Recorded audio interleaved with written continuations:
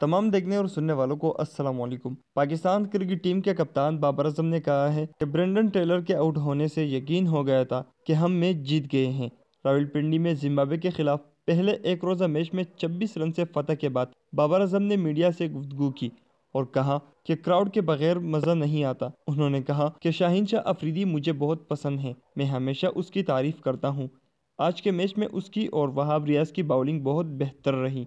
बाबर आजम ने मजीद कहा कि वर्ल्ड चैंपियनशिप के क्वालिफाइंग राउंड हमारे लिए बहुत मायने रखते हैं। आने वाले मैचों में मजीद मुसब्बित नताइज लाने की कोशिश करेंगे। उनका कहना था कि जब इनिंग्स की शुरुआत की तो पिच मुश्किल लग रही थी।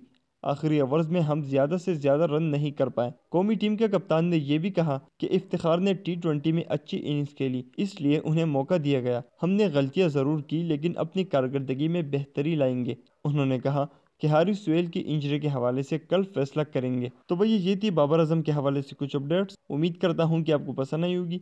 इस अपडेट के मुतालिक अपनी राय का इजहार नीचे कमेंट सेक्शन में लाजमी लिखें। शुक्रिया।